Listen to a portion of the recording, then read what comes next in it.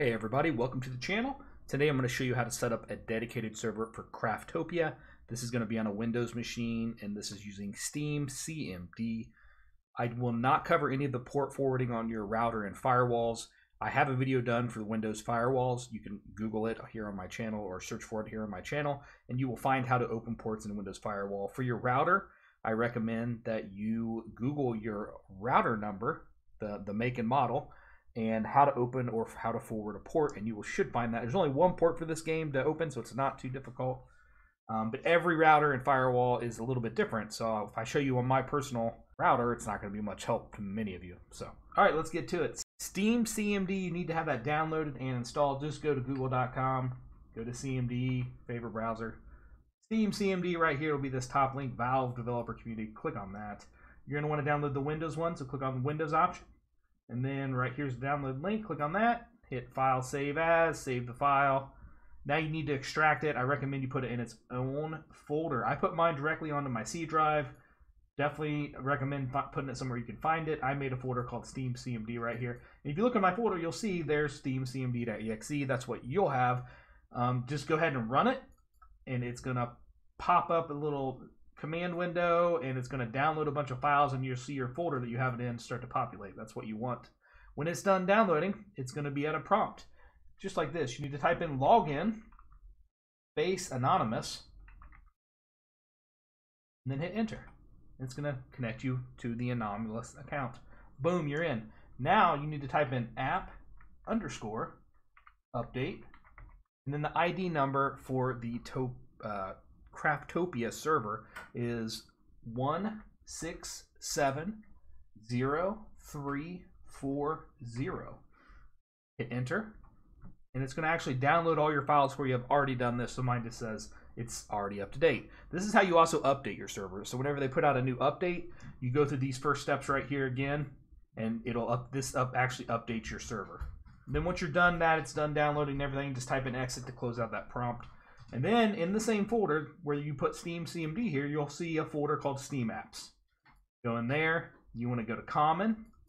Then you're going to see all your dedicated servers. If this is the only one you have, the Craftopia dedicated server is what you want to go into. And then you're going to have some files here. You want to make a file, you want to make a .bat to actually run the Craftopia server. So you can just do that by right-clicking, going New, going Text Document, and then name it like Start Server. And then hit period, BAT for bat, and hit enter. Now, if you see what happened there, mine says server.bat.text. That's probably what yours will say because you can't modify it. So go up here to view, and you want to check file name extensions. So see, mine says that, but it's actually not a .bat. So you want to make sure file name extensions is checked. Then you can actually click on this and rename this and get rid of the .text. And now it's a .bat file. It's going to ask you, hey, you sure you want to do this? Yes, but actually I messed it up slightly. I have an extra period there, but there we go. Now it's going. Now you've made a .bat file. So what that means is it's an executable. So you want to right click on it, and now we're going to edit this bad boy. And so I've already done this. This is what you want in this document. You can do this with Notepad++. It's a free download, or you can just do it with regular Notepad. So all you need to type in here is craftopia.exe, and then I have a -log and a -unattended, and then just an exit to close out the window. Very simple. Right there. And then you need to hit File, Save, Save As, whatever you want to name it, and then you need to double click on it, and it's going to actually start up your server for you. It's going to take it a little bit depending on how beefy your machine is. Alright, so when it gets done displaying new text, if you look up, you should see a text that says you can modify the server settings from this location right here. That's actually where we're going to head next. That's where you want to modify it. So click in the window and hit Control-C, and sometimes you got to hit it like 2 or 3 times. I don't know why. You'll see it right here. It's actually shutting it down. There, when it gets shut down, then you can terminate the batch. Yes, that's how you shut down the server.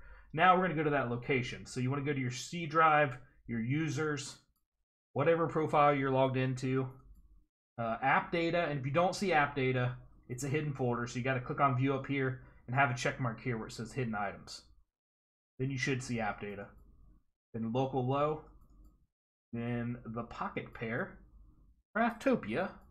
And then here's your server settings.ini that you want to edit. So right click on it and open it with Notepad or Notepad++, whatever you have, some kind of text editor.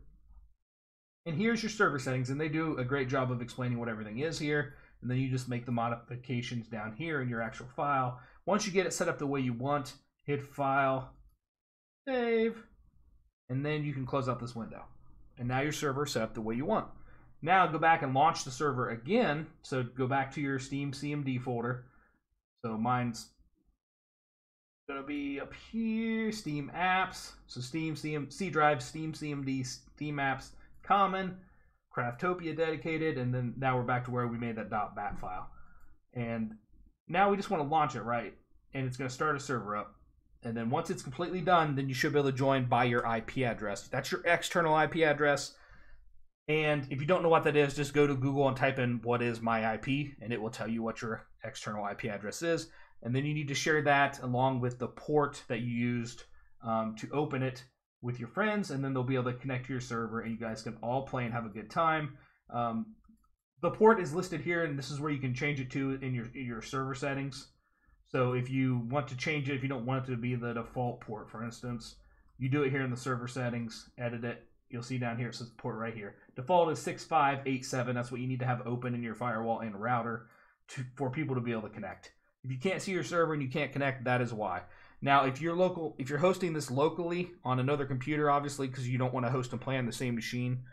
So say you're playing on like your laptop, but you have an old server that you have set up in the room beside you. So it's technically called a LAN, local area network, and you need to connect to it. Then you wouldn't use your external IP. You would actually use the internal IP of the server.